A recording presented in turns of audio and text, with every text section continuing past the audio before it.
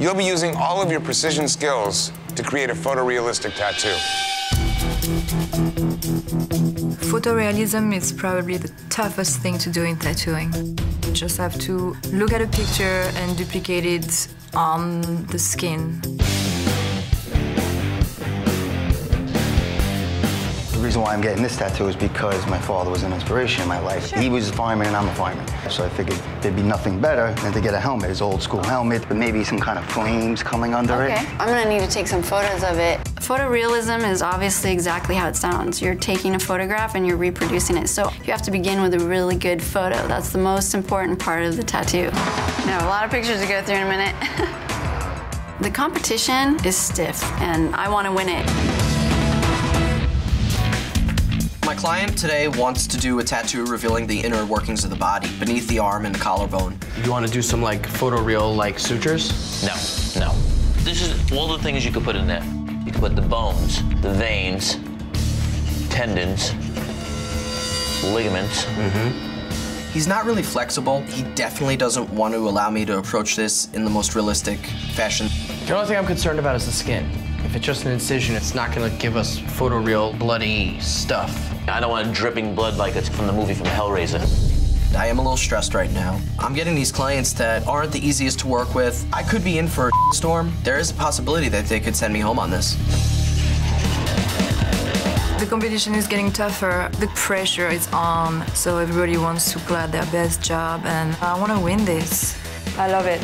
It's great. Oh, yeah, dude. Okay. It actually looks really awesome, but I'm afraid it's coming into this section too far. Yeah, you can shrink it. My strategy right now is to stay focused. This competition is $100,000, and I want to win it. So I'm not just going to slap a stencil on someone and go with it. Let me see your chest. Right there. You stand natural. There aren't too many shots that really show what he wants without all the blood and gore. It's been tough piecing them together, but I have a really good plan. This is what people come to me for. I specialize in photorealism, and even when I'm doing stuff that's completely made up and, you know, from my own head or from the client's head, I apply a realistic touch to it. All right, you can sit down. My client, he's giving me a list of fruits and veggies that he wants. You can do so many things with fruit and food as far as making it look real. It's going to be a little bit more of an advantage for me. I'm actually really struggling with this tattoo.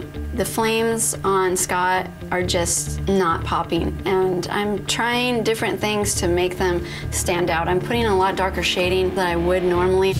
His tattoo ended up being a little more traditional and a little less photoreal. I think that although it's not a realistic subject, I nailed it when it came to getting it accurate and realistic looking.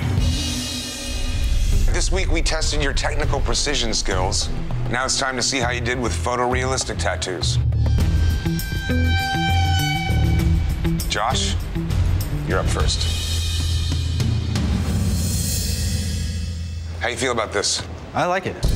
He was a great client, gave me a lot of artistic freedom. It was fun. My complaint is this tattoo looks more like a pop art painting, artistically illustrated, other than photorealistic. Proportionally, I think that the avocado seed looks really large in proportion to the rest of the piece. That strawberry is about the size of that avocado. That blueberry is enormous. They're not really proportioned with one another. In order to put good detail in it, I wanted to make each fruit larger so that I could make it more realistic. That's not necessarily realistic. Leah. This is absolutely unbelievable. The detail in the face, the shading, everything captures the personality of this animal. You have that really cool other back paw that comes out to the side, and that really gives this leopard a turning flow. All in all, you executed a really beautiful tattoo today, the best one of this competition for you by far. Welcome back. Thank you. Heather. How you feeling about this piece? I realized today I don't really do a whole lot of photorealism. You know, I kind of do more animation kind of tattoos. You had the advantage of positioning this and photographing it with the angle and the light that you wanted. Well, I wouldn't say the angle I wanted or the light I wanted. You know what we're going for here. I gotta tell you, I don't really know what's more sore, his skin or my eyes. The numbers and the letter forms look very janky and don't look very clean. Well, they were supposed to be like that because they're burned up. It's rough. The shading in this is rough. There's no like gradual anything.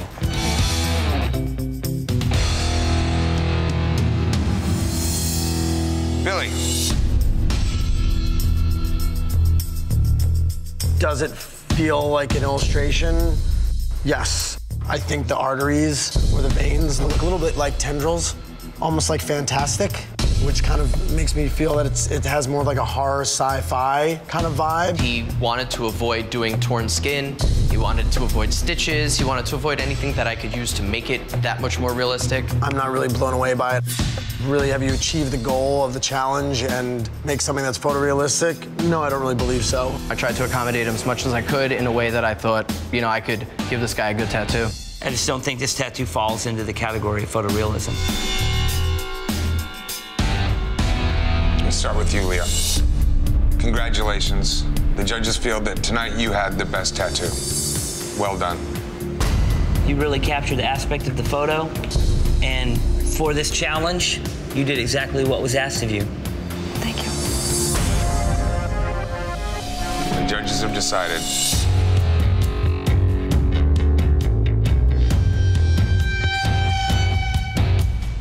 Heather, you do not have what it takes to become Ink Master. Please pack up your machines and leave. Bye. Today, you must tattoo an animal. Yes. I've been waiting for this challenge. This is the imagery that I love. This is the imagery that I do. I know I'm gonna kill it. For an animal to come to life and pop off the skin, faces, noses, eyes, and mouths must have depth and dimension. It's important to show dimension in animal tattoos because you want to make that tattoo look like it's alive. You want to make it look like it's gonna reach out and touch you. I can't lose to Julia. I'm a 20-year vet. Julia's only been in the game for 5 years. If I go home before Julia, that's gonna be some real bull.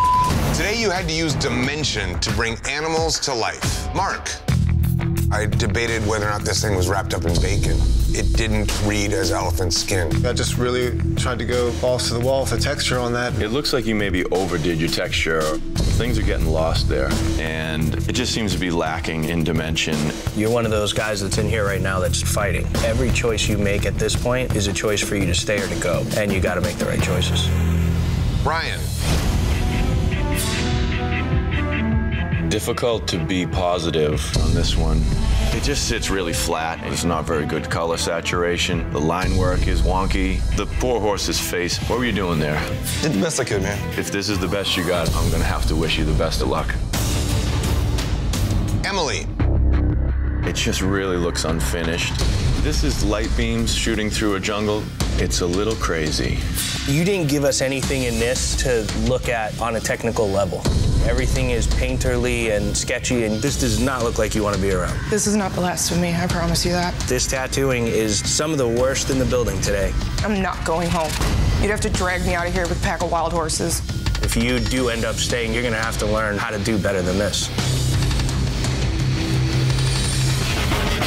Ryan, Emily, Mark, any one of you could justifiably be eliminated. Ryan, you're here because the human canvas jury determined that you had the worst tattoo of the day. This really went bad. It just doesn't make a lot of sense, and then the color palette you chose in this lady's complexion is way off. I need to stop thinking competition and start walking in like I'm just at my shop. I do better than this. You know I do better than this. It's just I need to pull my head out of my ass. Mark. If you could redo this tattoo and just do it lighter, ease up on so much craziness that you put into it, you wouldn't be down here. I still don't think I have the worst tattoo of the day. I'm here to compete. I want to go back upstairs. I want to kick some ass. To leave now without ever showing something amazing, it would crush me. You're down here a lot, and it's getting harder and harder to justify you in this competition. Emily. You started off hot as you worked in the mouth of this gorilla, and then it lost steam. And there's no excuse for me to be putting out work like that, except for the fact that I've let this competition get up in my head. I'm here to compete, and I want to show you guys, and I want to show the world that I'm completely capable of this. This is what you've given us, and if you mean what you say, prove it. The judges have decided.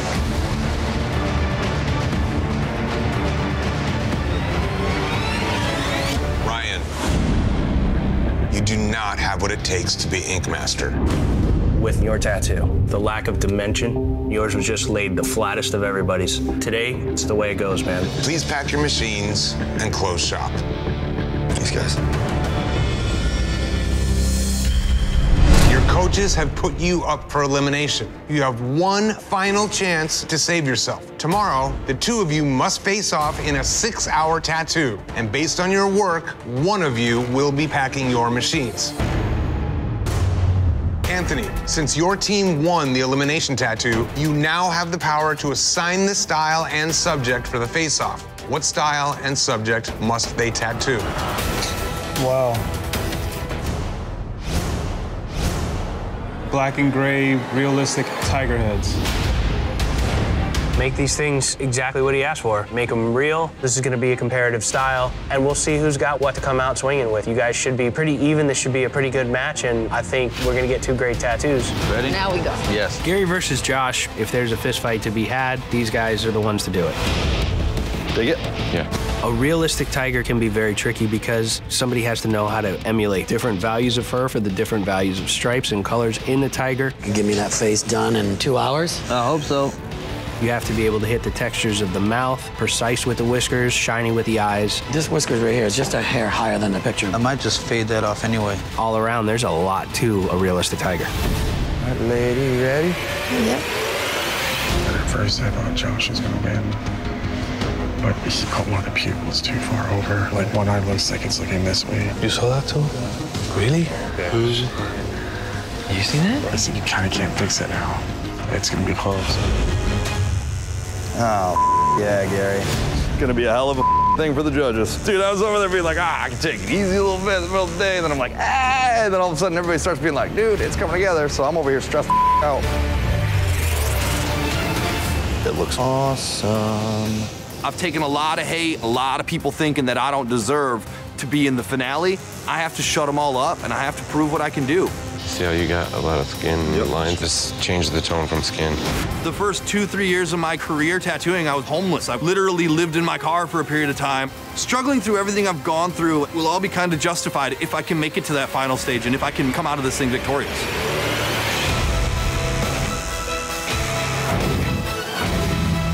Five, 4, 3, 2, 1. That's it. Machines down. Time is up. No more ink. She's like, thank God. Dude, that's a badass piece, man. Thanks, man. Pretty stoked? Yeah. Worth paying? Yeah. Oh, wow. It's beautiful. Thank you so much. Yeah. Thank you. You're very welcome. It's gorgeous. Today you faced off for your survival in this competition. Josh and Gary. Based on your work, one of you will be packing your machines. Let's start with Josh. Do a beautiful tattoo here. You definitely captured the look of the tiger. I really like what you did on the hair coming out of the ears, and you really gave a strong swing at lining up all these whiskers and the backdrop of the fur against the whiskers. For me, the biggest letdown is gonna be the eyes. Yeah, the one eye, she got to where she was moving and I couldn't get her to sit still, and I think I just jogged it a little and I had to overcorrect. Obviously, I'm looking at it, and the focal point for me, that went, yeah.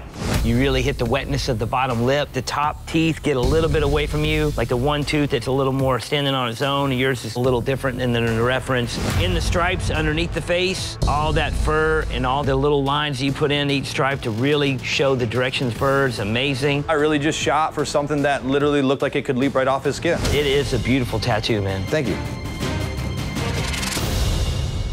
Gary. I love the pose you chose. I love the image you chose. I particularly love the look you got in the tiger's eyes. Those eyes look beautiful and wet. Really great little attention to detail. Where I think you have challenges, your whiskers make new shapes. they look more electrifying. It doesn't have that slow, flowing, long, wispy feel to it.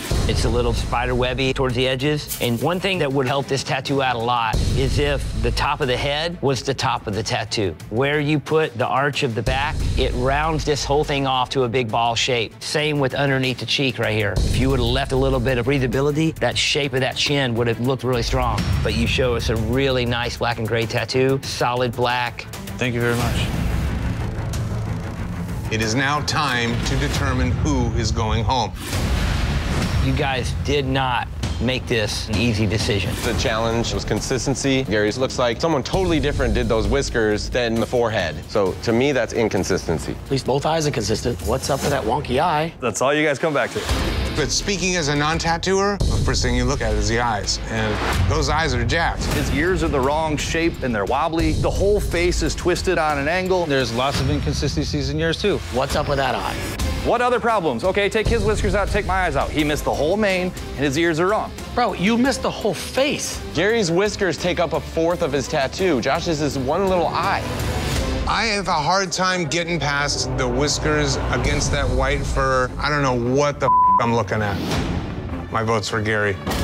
These are two well-executed tattoos. Gary's does get a little more hard to read in the bottom half of the tattoo. I gotta vote for Gary.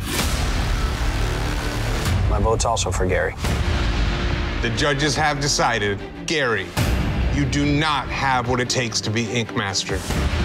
I really respect your talent in this business. Thanks for being here, man. Please pack your machines and close shop. Thanks, guys. Thanks, everyone. Thank you, Gary. Each of you must face off in a 6-hour head-to-head tattoo with another artist. Chris and TJ will be facing off in a grudge match. Clean, you get to determine the style and subject that they must tattoo. Photorealistic, full color, full body, copperhead snakes. The grudge matches are set.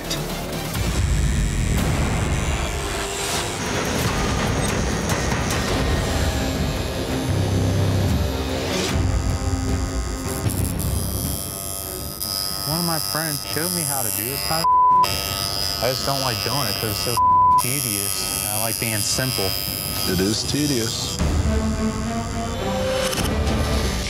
Chris is going for it.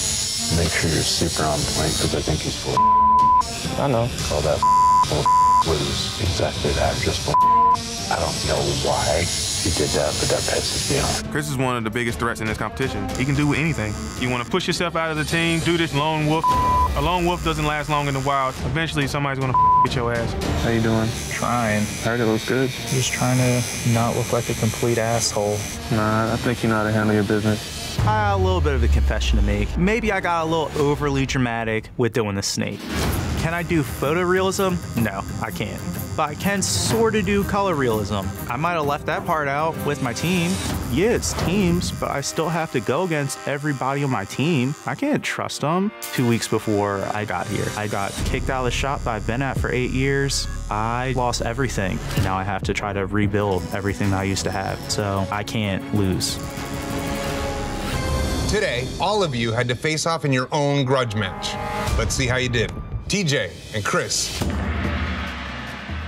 Let's start with TJ. The head and all those details you have in there is pretty amazing. The colors are pretty close. The white's in the exact same places as in the reference. The little bits around the mouth, it's pretty identical. It just kind of falls flat at the top. I was just going for more focus to out of focus. Trying to rack every scale in that thing in 6 hours is ridiculous. I mean, Clean really screwed you guys in 6 hours. He knew that was gonna be a challenge. Well played, sir. I do personally feel this tattoo has an unfinished look to it. If it's gonna be out of focus, it needs to look a little more out of focus than to just look unfinished like this. But man, the front half of this tattoo is stellar.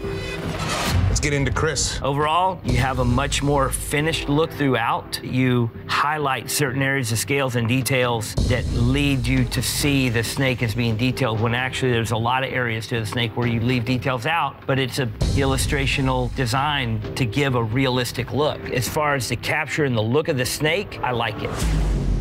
All right, guys, we have to determine a winner here of this head-to-head. I am very torn here because I love the HD section of TJ's that shows every little detail in the reference. But overall, Chris's tattoo looks complete within itself. Looking at photorealism challenge, for me, I'm leaning to TJ. I was leaning more towards Chris just because it did have an overall more finished feel, but I don't think that in any part of Chris's tattoo does he actually portray the real shapes that are there. TJ does show photorealism, without a doubt. My vote's for TJ. My vote's for TJ. Congratulations, TJ. You are safe from elimination. Thank you. And Chris, that means that you're up for elimination. Thank you. Today, you must tattoo a portrait of an animal. I'm not a portrait guy. Animal portraits require a lot of texture, a lot of tips, a lot of tricks, a lot of bells and whistles to make it look like the fur was on purpose. If you don't have the constant experience under your belt to do a portrait, it's never gonna look good. I don't care how good of a tattooer you are. What do you think?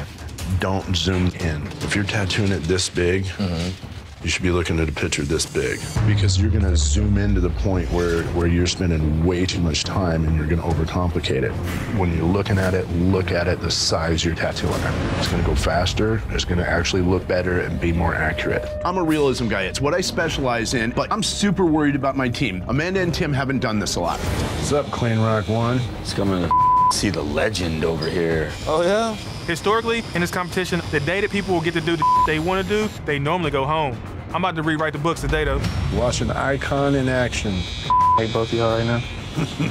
I'm trying to show that nobody in this house can do what I do. Because I'm TJ Pool, goddammit. I'm an artist at the core of everything that I am. I've always been creating my own work since I was an apprentice. I'm not copying a photograph. I'm super nervous about this tattoo because it's realism, and you just have to be more concerned with being exact than just creating.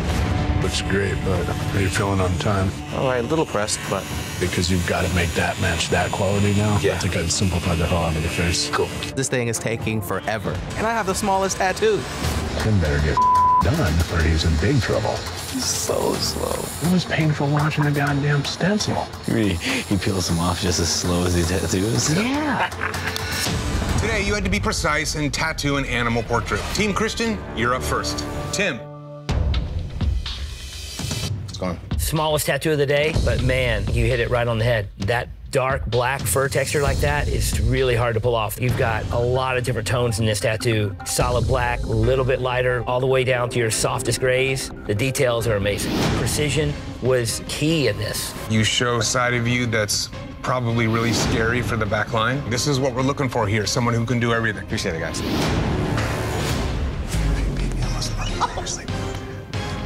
TJ.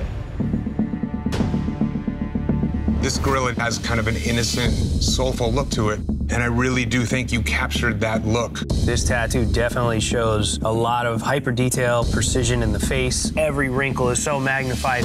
I like the choices that you made here to leave this nose really stark light and not overshade it so that it illuminates the face a lot, because it really brings a lot more light to a very dark subject. It's strong, it's very legible to what it is. Definitely my favorite tattoo I've seen you do. I appreciate it. All right, guys, time to determine who had the best tattoo of the day. For me, a runaway train is TJ. The pits of the nose, the pits of the eyes, the wrinkles, you can touch and feel that tattoo. TJ does a great job, no doubt, but I am personally leaning towards Tim.